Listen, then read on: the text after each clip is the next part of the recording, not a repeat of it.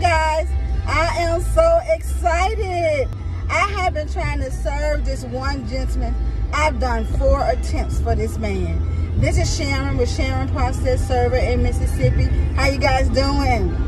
I have tried to serve this person 4 times in the Pearl area, and I have finally got them service. Let me tell you what happened.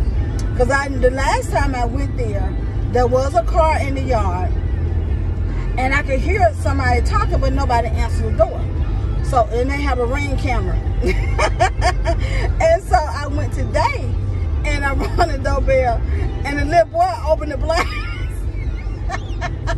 I was so tickled. I said, that is not what they wanted him to do, because on my second ring, that's when the child looked through the blinds.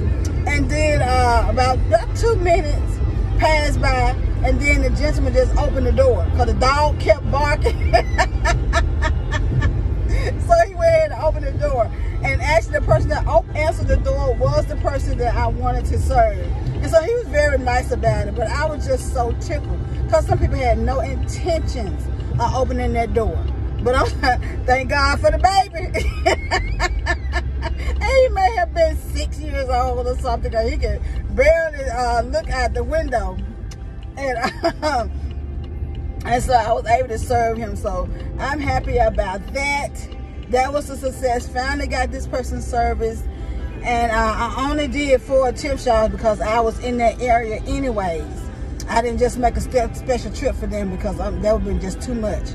Because I almost turned it in as unsuccessful. I said, let me try one more time. And this last time was a charm. So I was able to service my person and get that done. So now I'm sure that the plaintiff will be happy. Well, actually, they were happy to find out that I did service that person, because I sent them a text, because they're the ones that helped me to find out where he was. So I was excited about that. So it's just another day in the life of Sharon, Process Server here in Mississippi. And I'm excited to take you guys along on this journey with me.